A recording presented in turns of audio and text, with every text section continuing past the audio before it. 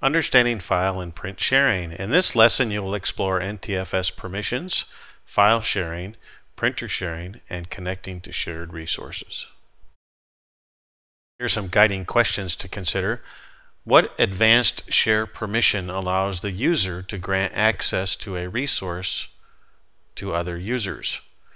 What permissions are effective when accessing a folder through a share? And what service allows file and printer sharing? When securing a computer and its resources, you will perform the following task. Evaluate the rights that users will need, grant users or groups specific user rights, secure an object such as a file or folder by assigning permissions to allow users or groups to perform specific actions on that object. In order to assign NTFS permissions, you must have an NTFS formatted volume. So here we can see in the dialog box the public folder, and we're looking at its properties and the security tab. Granting full control NTFS permission on a folder to a user enables that user to take ownership of the folder. Be cautious in granting full control. Always grant the minimum rights for a user to perform their task. NTFS permissions apply both locally and remotely. This slide lists the standard NTFS permissions which you can apply to a user or group. Full control, users can see the contents of a file or folder, change files and folders, create files and folders, and run programs in a folder. Users can modify the access control and take ownership of a resource. The modify permission allows users to change existing files and folders, create new files and folders, and delete files and folders.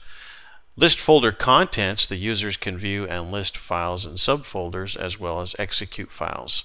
This permission is inherited only by folders. Read and execute. Users can see the contents of existing files and folders and can run programs in a folder. Write allows users to create new files and folders and make changes to existing files and folders. The read permission allows users to see the contents of a folder and open files and folders. A shared resource is made available to network users. These resources include folders, files, and printers. The term shared resource also can refer to a resource on a server that is available to network users. When you share a resource, you use share permissions. When accessing the resource across the network, both NTFS and share permissions apply. However, the most restricted of the permissions will be the effective permissions. As an example, imagine someone is a member of a sales group. As a member of that group, they have read permission. The sales group is assigned the NTFS permission of modify. What becomes the effective permission? The effective permission would be read because it's the most restrictive of the two assigned permissions. Using a home group makes sharing easier. You can share pictures, music, videos, documents, and printers with other people in your home group. Other people can't change the files that you share unless you give them permission to do so. You can help protect your home group with a password, which you can change at any time. When Windows 7 is installed on a computer, a home group is created automatically. If a home group already exists on the home network, you can join it. After you create or join a home group, you select the libraries that you want to share. You can prevent specific files or folders from being shared, and you can share additional libraries later. The most common menu options for file sharing in a Windows 7 home groups are Nobody, which makes an item private so only you have access. Home group read, the home group has read-only permission. Home group read/write, the home group has read and write permissions. Specific people uses the file sharing wizard so you can choose who to share with. The read users can open but cannot change or delete a file. With read/write, users can open, modify, or delete a file.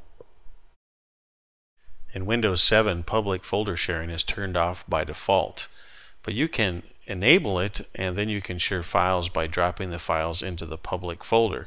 Then anyone on your network in your work group is able to view your files in the public folder.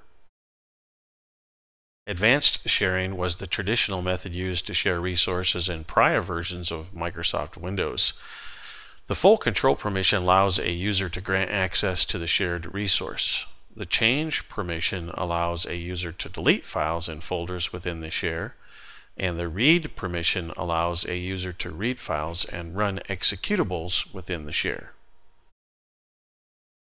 You can share a printer with multiple computers running different versions of Windows.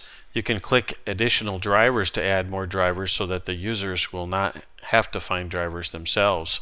To share a printer, click Start, click Devices and Printers, right-click the printer you want to share, and select Printer Properties.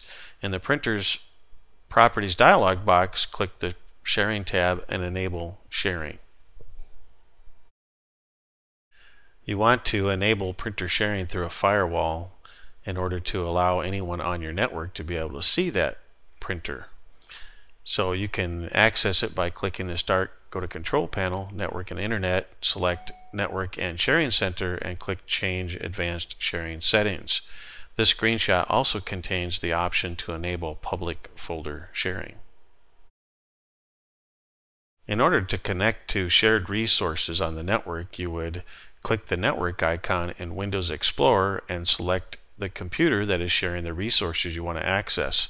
For printers, right-click the device and select Connect. This will install the appropriate driver and make the shared printer available on your computer.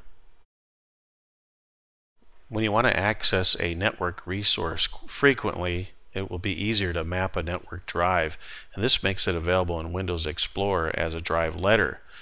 The mapped network drive will be displayed in Windows Explorer under Network Locations. Here we can see the dialog box for Map Network Drive. Notice there's a Reconnect at Logon checkbox, which will remember the drive mapping the next time the user logs onto the computer and make it available. Clearing that box will make that drive available only for the current session, and then the drive mapping must be reestablished when the user logs back into the computer. The folder is located by the use of the Universal Naming Convention. This can also be accomplished by using the command line. For example, you can type net space use space drive letter like C:, space, and then the UNC of the resource you're trying to access. Here are some more questions I'd like you to discuss with your group. When do NTFS permissions apply? What is a home group? What does the Reconnect at Logon setting accomplish when mapping a network drive?